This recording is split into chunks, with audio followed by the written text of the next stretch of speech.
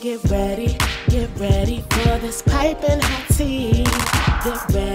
Get ready for a tea time and filter with your girl Lovelyti. Spilling all this hot tea on these podcast streets. So get ready for this piping hot tea. From tea time and filter with your girl Lovelyti. Hey, tea sippers. Welcome to another episode of Tea Time Unfiltered with your girl, Lovelyti and Emily. Emily, say what's up to the people. Hey everybody, what's up? So it is a lot going on right now, and the jokes just keep writing themselves. So, so if you guys do not know what's going down is that basically there's a crazy video going viral of the Color Purple cast. So you have Fantasia, you have Danielle, you have Taraji, you have Oprah, and you got a few other people, and they are at the American Critics Choice Awards, and basically they're there, and they are being served. It looks to me to be cold pizza.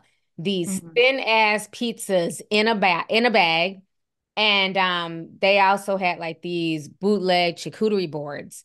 And so everybody is just cackling at this video. So we're going to go ahead and watch this video. And the funny thing is how I compared it to my event. So I'm going to go ahead and share my screen. You can watch this. Usually we have a plate of very decorative homes and a lot of liquor. This is like a buffet. We're at a lamb chop. Because and I was like, I think I had more homes.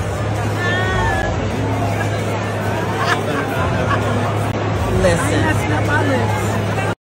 The Love and Hip Hop reunions. She posted a picture and she says they had pizza in a bag, Baja Fresh, and a lazy charcuterie. And what's crazy is you look right here and you can see the little cup of Baja Fresh nachos with a little thing of salsa. And wow. The charcuterie has like just regular saltine crackers and Ritz crackers sitting on top of lettuce. I've seen that at Kroger. Yes. And then they got the nerve to put down Critics' Choice Awards as if this is even appealing. So I cackled when I seen this. I was really shocked. And then I thought back to my event and I'm like, I would never. And so I ended up posting this video of just a little bit of what we did that weekend.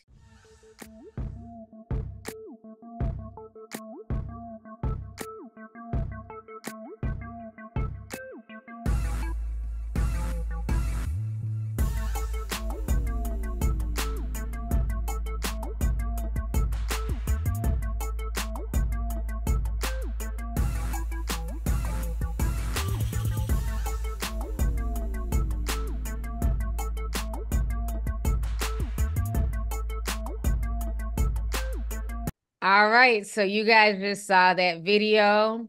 And Emily can attest to it because I was about to say that food at the New Year's event was so fire. Oh my God, it was so good. Like the cornbread was hitting, but shout out to the caterers because they did the damn thing. Everything on my plate was fire. And I kept a couple of them little dessert things. Me and Sharnetta we had those in the fridge at the hotel. Everything was so good from like the sides to the meats to the desserts. Everything was fire. I went back for seconds on that cornbread. I don't know how they made that cornbread, but it was so good. It really was. And that's the thing. Like, I'm shocked that is what they are feeding people. Oprah's ass is a whole billionaire, and y'all are sitting here giving her and the other ladies pizza in a bag. Like, that's insane. Like, I've hosted better events in my house. Like, when I did the taco bar. Like, yeah, exactly. It had options for people who vegan options. Yep. Yeah. I had shrimp tacos, beef tacos. They was fire too. But you know what's crazy? One is the fact that it's pizza. But at first I'm like, is that pizza? Because I couldn't even really tell. I'm like, is this some fancy thing I've never heard of? Is it just, but I mean, no, it's just a really shitty pizza. And there's this, the saying about like you can't have bad pizza. Pizza's pizza. But that pizza looked disgusting. It looked like it was real thin, like a cracker for crust. I mean, it was just like real. It didn't even look like good pizza. And then it's in a bag. That's what I didn't understand. The fact that you just put a slice of pizza in the bag, and let's not get Who does started on that? Pizzagate. That's Right, really what it exactly. reminded me of. I'm like, what in the Pizzagate is going on here? Like, Maybe who it was a gives people reminder. pizzas? Right. Like they all But it got just tea on them. right, but like, it just shows you though that the industry is really struggling, that they can't even provide them proper meals. Fantasia looks like she's starving. Taraji looks like she's about to break down crying again. And Hmm. then Danielle's like, fuck it, let me just go ahead and eat, honey. Yeah, I know. Shit, when you hungry, you're hungry. I get it. I'm like that too. Sometimes when I'm hungry, I'm not picky, whatever. I'll take what I can get. But at the same time, once again, it just goes to show, like you always say, what glitters is not always gold because I was shocked. I've been, like I've stopped at a gas station before and got some of the, what is it, like Hunt's Brothers pizza. Even that Hmm. shit don't come in a bag. It comes in at least a little box, like kind of like what the fruit and stuff was in. I Hmm. was shocked when they pulled pizza out of a bag. I've never seen that before.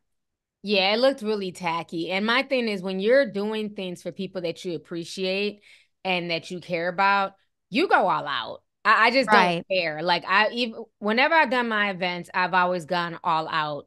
Like I'm not gonna have people spend money, fly into town, get hotel rooms, and then the venue looks like shit. Or the venue's like some smoke-filled basement and we're eating box lunches. Like, no, it's about to be catered. There's gonna be treat tables. There's going to be dessert. The food's going to be on point. Like that is like the whole point of a party is definitely Right. the food. Yeah, that's definitely a big point of it. I mean, the last event, in May of last, oh my Hmm. gosh, I cannot believe that's last year. Like I I'm still kind know. of stuck in 2023. But the food there was fire. That fish was on point. And then the event prior to that one, the dinner that we had, the food there was so good. Oh, I the don't one even in remember. Jonesboro. Yeah, yeah. Uh-huh. And the outside, like even Hmm. though it was summertime, like it still felt good outside. The music was going, the drinks were flowing, the food was good. Like I'm so surprised this is an award ceremony and that's what they're giving them. And I'm surprised Oprah's just sit. What is she just not gonna eat it? She's just sitting there doing a smiley face with her Yeah, hands. she's What kind of like, code is I'm not. that? Yeah, she said, I'm not messing up my lipstick. Girl, bye. Bullshit. Yeah, You you ain't just eating don't that want to nasty be ass photographed pizza. with the pizza because of Pizzagate. Right.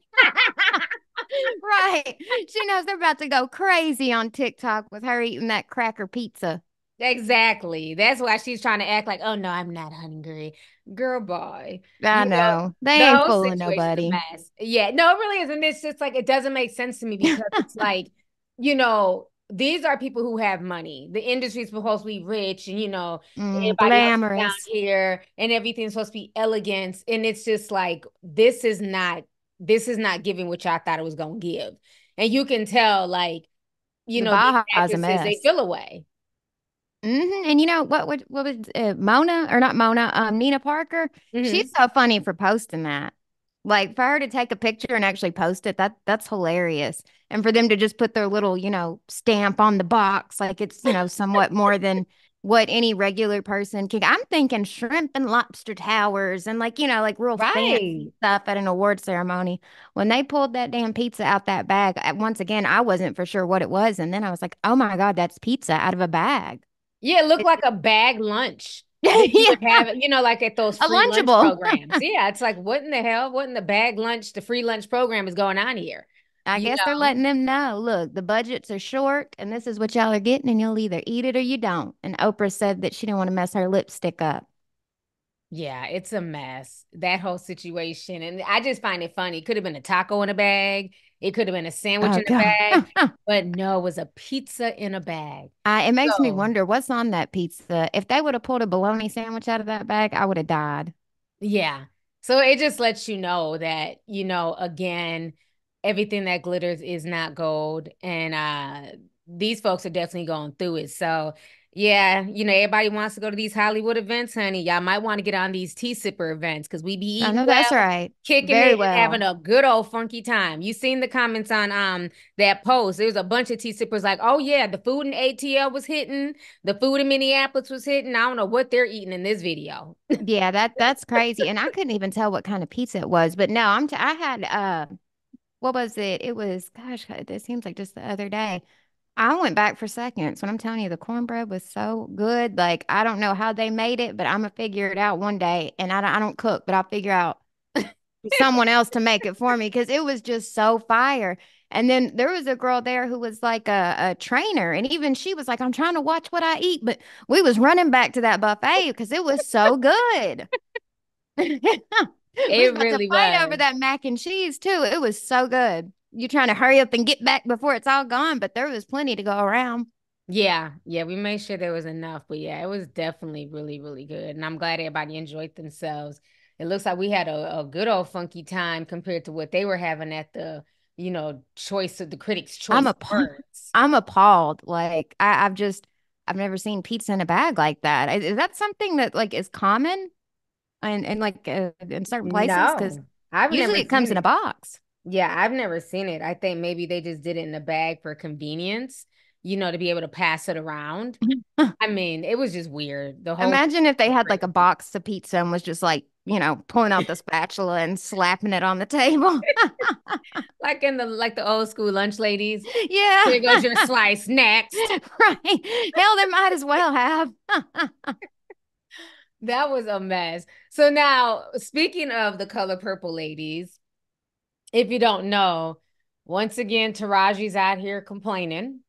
And she's basically now saying that she wants everybody to stop focusing on the negativity. So I'm going to go ahead and show you this here. She wants everyone to start focusing on the movie itself. So this is what's being reported. Taraji P. Henson is ready for the narrative surrounding the color purple to change. Recently, her comments about her experience pay disparities in Hollywood and the revelation that she nearly turned down the Broadway musical adaptation because she felt lowballed went viral. Now Henson is asking that attention return to the film that was released last Christmas. I hope they can focus back on this film because right now, to me, it feels like what I said is now becoming louder than this beautiful film. Henson tells Today, while promoting her always discreet brand partnerships, and that's not fair to me. Anybody in film, because this film deals with women who are oppressed, who live in an oppressed system, men and women, and all the characters in the film except for the white people. So the movie is about healing, and that movie is about sisterhood.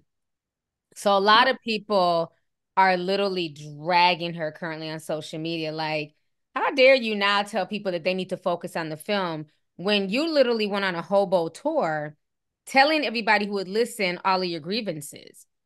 Yeah, what did she think was going to happen? It sounds like someone got in her ass and was like, "You better come out here and say something."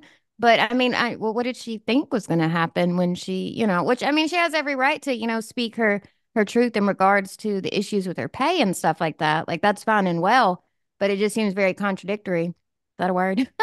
To come out now and be like, no, no, no, never mind. Y'all don't focus on that. Focus on the movie when the whole press tour was her talking about how she wasn't paid enough. And it was very emotional too. I mean, she was breaking down crying and all that, which I mean, Mm-hmm. I do like Taraji. Like Hustle and Flow. I know that's not like her most like reputable film, but Hustle and Flow That's is one because of you my from favorite Memphis. movies. Because you from Memphis talking about some I damn know. hustle and flow.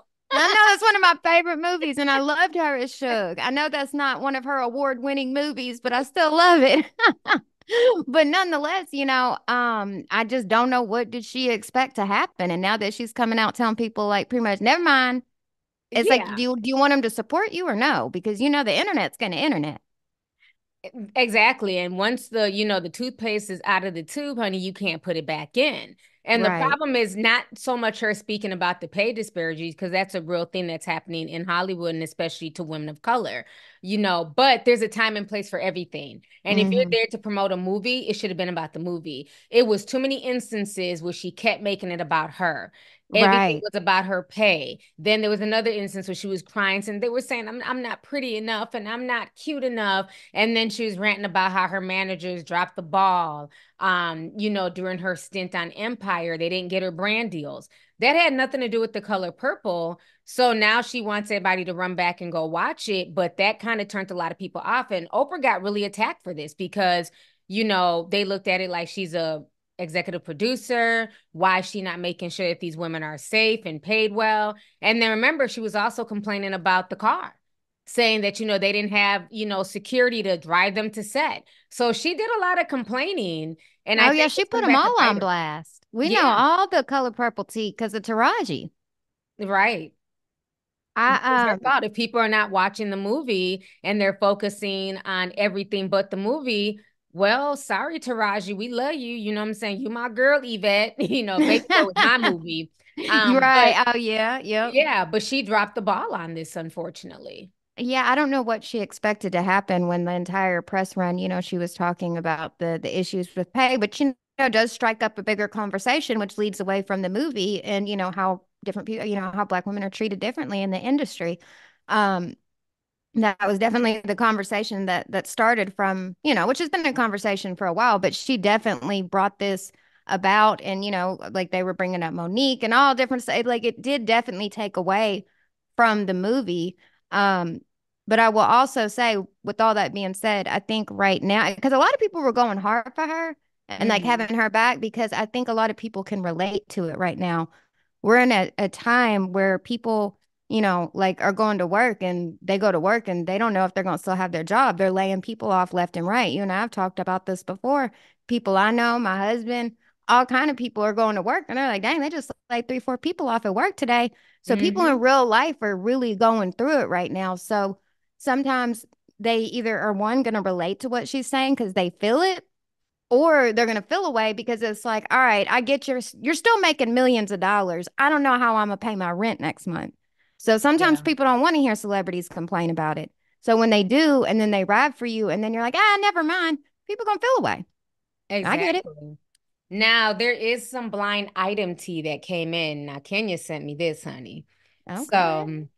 this is, again, allegedly, it's just a little blind item that was on the internet. I love me a blind So, item. I know, right? So, this is what this blind item is saying. I'm reading it from my phone. They're saying that there was an emergency conference call with all producers and the Warner Brothers executives last week to discuss the lackluster ticket sales of the $100 million film, The Color Purple. No cast members were on the call, but Taraji's name was brought up many times. Fantasia and Danielle's names were never mentioned. They fulfilled their duties for promotion and played the game the way they were supposed to play it. Both have negative both have made negative comments in regards to the film, but executives blame Taraji Henson for derailing the promotional efforts of the film and using it as a selfish opportunity to change her personal narrative as an aging, underpaid actress. Damn. Damn. Damn, why they got to do Taraji like that? I love a good blind item, honey. Me Let me too. finish. Damn. So now they're saying executives feel that Oprah should have taken Taraji to the side when she noticed she was taking the promotional efforts in a negative space. Oprah was angry and defended herself, saying she's not in control of what the talent. She's not in control of what the talent, she never mentioned Taraji's name, I'm told, says or does while on the promotional trail, nor did she feel it was her responsibility. That is when shit hit the fan. Now, mind you, director Blitz Bazawule was not invited to the call or discussed. He was the hired help to fulfill his duties. In fact, he was praised during the conference call for his work by executives who were happy with the production as a whole. Oprah and her business partner and attorneys were on the call. After about 15 minutes of the blame being put on Oprah trying to defend Taraji, but still not speaking her name, Oprah conceded that she would have taken the promotional efforts by the rails and had a meeting with the talent to discuss keeping the promotion fun and light, considering how heavy the film truly is.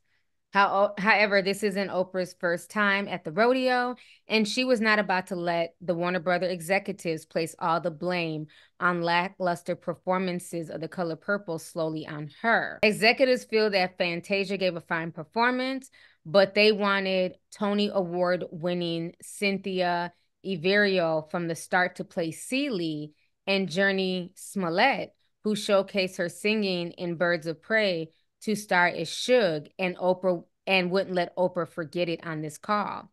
Oprah was further chastised for not securing A-list talent in a movie who could have bought in bigger box office numbers. Mahershala Ali and Jamie Foxx were favorites to star as Mr. by the executives prior to Jamie's health incident, of course. They also wanted a bigger role for Mr. and his redemption storyline to be more fleshed out to make the role more attractive to big-name actors. Taraji's name was up and down this phone call, I am told. Not only do the film executives feel like she was personally set out to destroy the promotion of this film, they felt her tone change when she was not nominated for a Golden Globe like her fellow co-stars Fantasia Barrino-Taylor and Danielle Brooks. And that is when the negative press and complaining began, according to executives. They feel like Oprah should have talked to Taraji and turned things around before the media made it a huge deal.